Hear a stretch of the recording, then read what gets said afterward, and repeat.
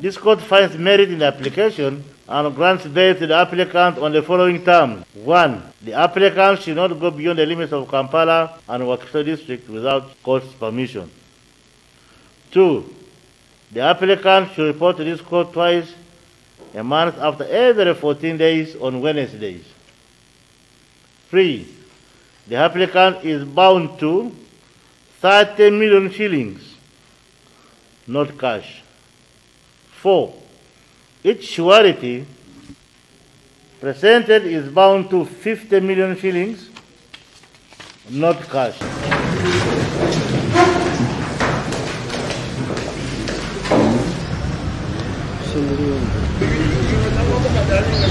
Download the app on App Store or Google Play Store now.